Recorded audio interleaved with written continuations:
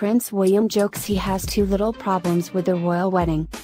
Prince William is expected to play an important role in his brother's upcoming nuptials. That is, if Prince Harry ever gets around to asking him.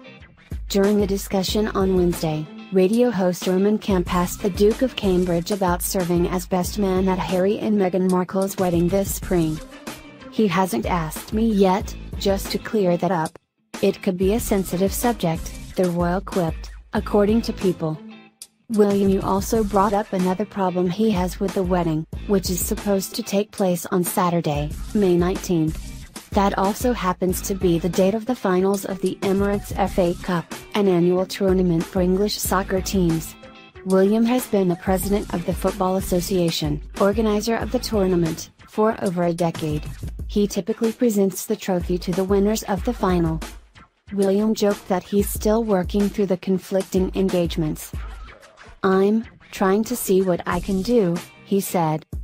Considering that he's second in line to be king and the president of the association, you'd think he'd have a lot of pull. Luckily, it appears that the timing of the two major events doesn't totally overlap, according to a previous statement from the FA. Everyone at the FA is delighted for Prince Harry and Meghan Markle with the announcement of their wedding at Windsor Castle next year, the association said in a statement in December, after the wedding date was announced. Saturday 19th of May promises to be a wonderful day with such a special royal occasion being followed by English football's showpiece event, the Emirates FA Cup final. Either way, William said he's simply delighted that his brother is getting married.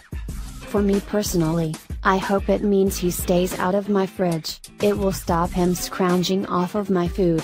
He's done it over the last few years," William said back in November.